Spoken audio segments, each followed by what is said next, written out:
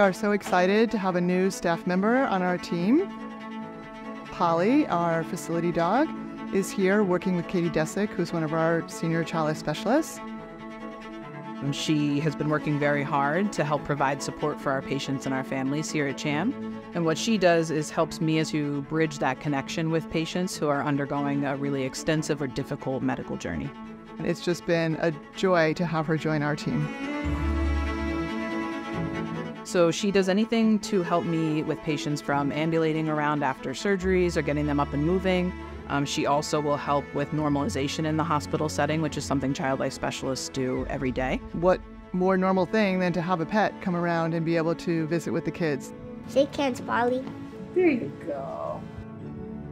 She also can help in situations where families are really highly stressed to provide that extra support that as humans we really simply just can't provide. For example, earlier today I was with Polly and Katie, and she was preparing a child who's going into the OR, so they were able to do a little bit of medical play. Stay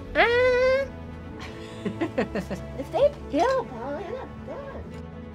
It's great to have a child that's able to maybe take a stethoscope and listen to Holly's heartbeat, and then listen to their own, and just get normalized with those kinds of tools that the doctors and nurses are using, so they feel more comfortable. She's all done? Yeah, she's all Should we clap for her? Yay, Polly! Yeah, you're all done. Everybody absolutely loves Polly. The staff loves Polly. We don't go anywhere without getting noticed now. She's really just brought a huge bright spot to CHAM amongst everybody that walks into the building. People are instantly excited to see her, and that's the biggest joy that we've received so far with this program.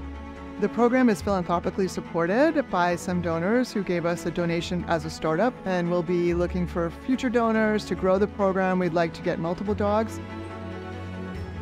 Well, our hope is she's helping us build this new program. Eventually, we'd love to have a whole pack of facility dogs that are helping to support all the patients across CHAM and the Montefiore health system. And I just hope to continue making a huge impact with our patients and our staff.